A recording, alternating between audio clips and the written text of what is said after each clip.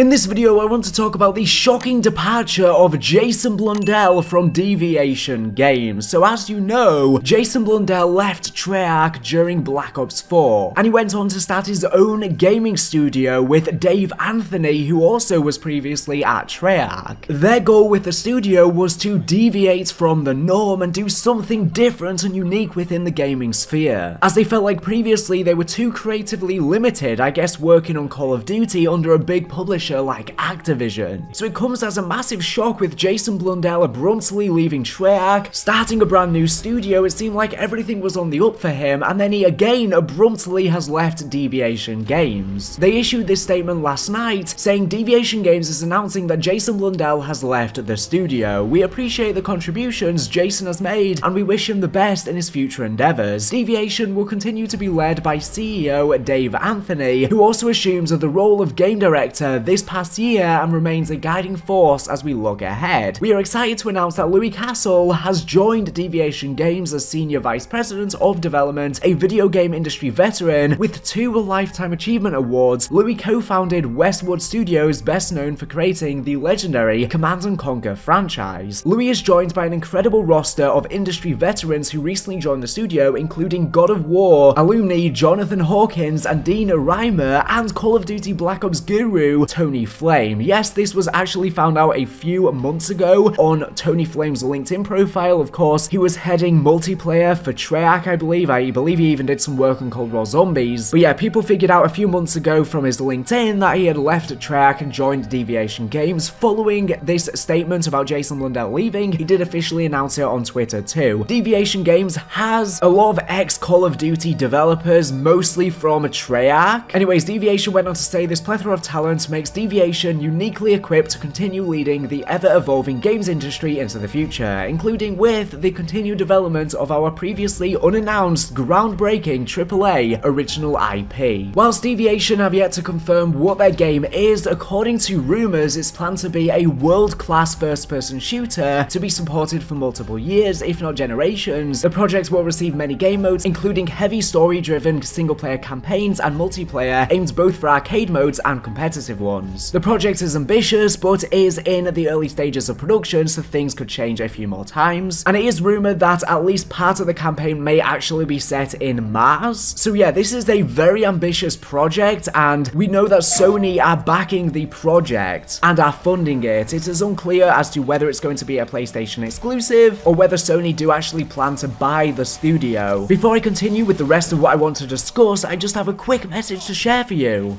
This video has been kindly sponsored by PUBG Mobile, which I'm sure you've heard of before, as it's one of the most popular free-to-play battle royale games in the world, with 50 million active daily players and more than 1 billion downloads in total. Enjoy the authentic battle royale experience in fast-paced action while playing alone, in duos, or playing with your squad. The game has regular collaborations with the top IPs such as Spider-Man No Way Home, Jujutsu Kaisen, Baby Shark, Evangelion, and The Boys from Amazon, and even brands such as Lamborghini or celebrities like Blackpink. This means there are really cool skins and outfits from your favorite franchises to customize your characters and weapons. An awesome new game mode has just become available called Ancient Secret Arise, played on Arangel, Miramar, and Livik maps between July 11th and September 12th. Jump in the battleground and explore the mysteries of the ancient secrets. In this new mode, a path highlighted by a golden color will be visible during every match, with the legend of Temple visible at its starting point. Further down the path, multiple portals open up as the temple moves closer. Players can enter the temple via one of these portals. Once in the temple, players will gain access to a massive amount of loot, but only if they are able to beat its guardians. The mode has a bunch of awesome features, such as the Sandstorm Zone. A lot of supplies are available, and get the mysterious Scarab Charm. That gives you a second chance to get the winner chicken dinner. Then we have the Emperor Temple. Be prepared to defeat the Pharaoh to get some surprises, and the Scarab and Jackal Ruins. Solve the puzzles on the ruins, fight the mummy warriors, the guardian beast, and find the treasure, amongst a bunch more awesome features. So if you want to check out PUBG Mobile, click the link in the description and discover Ancient Secret Arises' various mysteries, either alone or with your friends.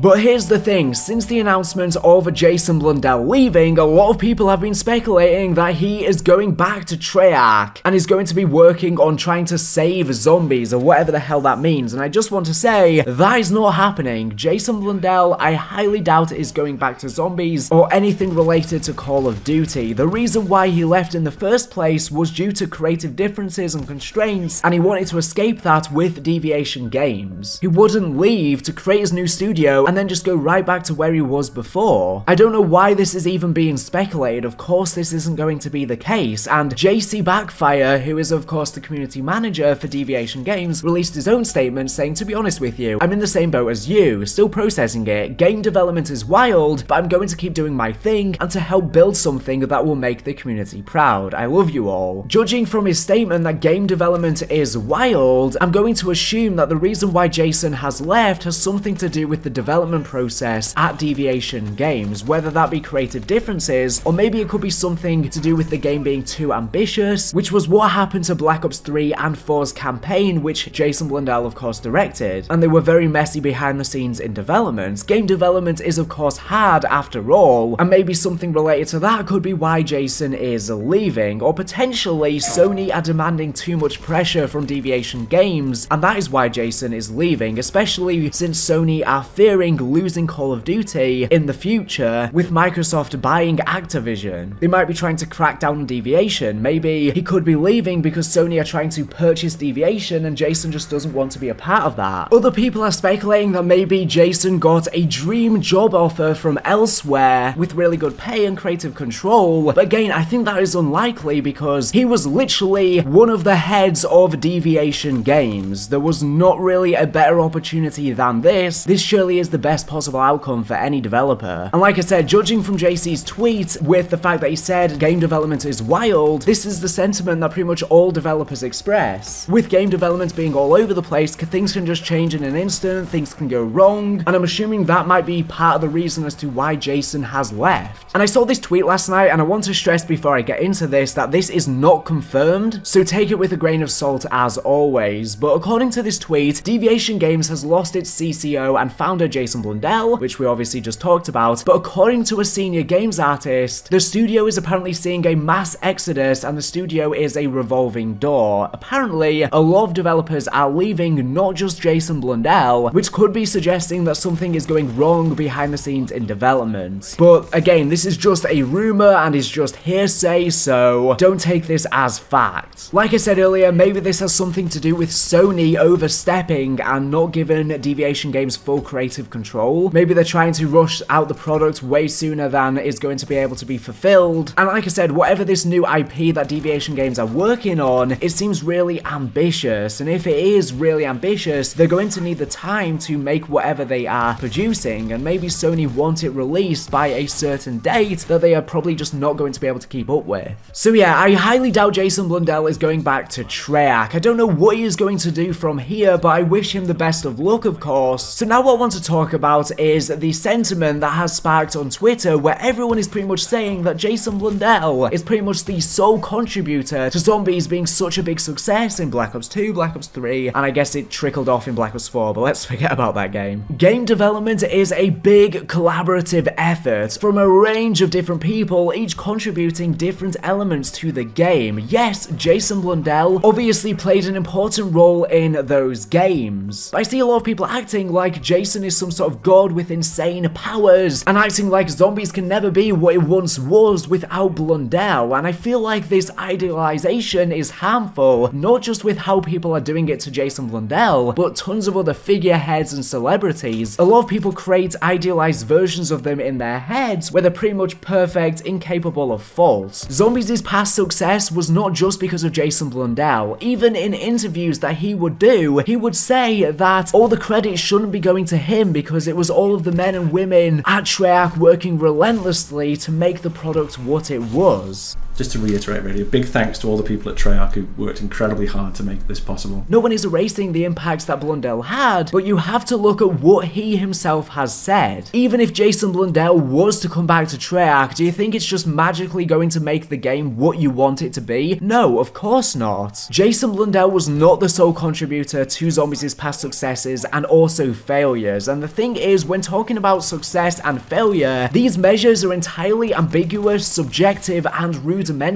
Success and failures are determined differently by different people depending on who you talk to, and game development is a massive chain of events with things going correctly and wrong. The best games could be made under terrible conditions, Some really bad games could be made under the best conditions possible. Sometimes we don't know how things play out. Even in a room with a bunch of good developers, maybe they just don't work together. Maybe they don't gel well together. For example, Deviation Games has put together a team of a ton of veterans within gaming. Of course, we don't know anything about what the game's going to be, but let's just say the game ends up turning out really poorly. It doesn't mean that any of the developers were lazy or they didn't know what they were doing, but maybe things just didn't pan out well. And that could be down to a numerous amount of factors. It won't ever be just because of one person. For example, if we look at the failures of Black Ops 3's and 4's campaigns, are we supposed to put all of the blame on these due to Jason Blundell because he directed these projects? But of course, we shouldn't put all of the blame on him. He wasn't the only one working on these projects that were too ambitious. And just as we shouldn't put all of the blame on the failures of those campaigns to Blundell, we also shouldn't put all of the success on Jason Blundell for zombies. Even the community manager for Treyarch has been pretty much saying the exact same thing on Twitter. A lot of people are acting like after Jason Blundell left, zombies just went downhill, and it's entirely because of Blundell leaving, but they're forgetting the fact that a lot of people didn't like Black Ops 4 zombies. The community was extremely toxic during that game, and that was whilst Jason Blundell was there. And leading on from Black Ops 4, Jason Blundell just left Treyarch, so clearly he wasn't happy there, aside from the fact that the campaign got cancelled for that game. So already the sentiment wasn't good surrounding zombies back then, and I think with Black Ops Cold War, Treyarch developed the zombies in that game under a much shorter time period than they had with Black Ops 3 and 4, and yet I still think they did extremely well at rejuvenating the zombies community. Yes, Vanguard Zombies has been a disaster and has lacked direction, but again, I don't think that was due to faults of Treyarch or Jason Blundell not being at the studio. It was because I feel like Activision forced a very small team to work on Vanguard Zombies in a very short time period with not much resources, under extreme scrutiny, and that's probably why Vanguard Zombies has turned out the way it was, not because Blundell wasn't there. Together as a team, the talented and passionate developers at Treyarch have made games that are special. One person didn't make or break those games. It has been a massive collaborative effort. So yeah, I think people need to cut Treyarch some slack, even if you are not happy with the current state of zombies. Even if you didn't like Cold War Zombies, which I personally love. I'm not a fan of Vanguard Zombies, I don't think anyone is though. You have to understand that the developers are trying their best, and hopefully zombies will have a big comeback in COD 2024. But whether that happens or not will not just be because of one person, it'll be because of multiple people working hard together, and there is just a massive element of luck involved too. Sometimes things just play out well, and sometimes conditions are better too. Like I said, the last couple Call of Duty games have been made in much shorter time periods than the prior Zombies installments. Anyways, thank you for watching the video, and make sure to subscribe if you're not here for the latest and greatest Call of Duty news and information. So anyways, thank you for watching, and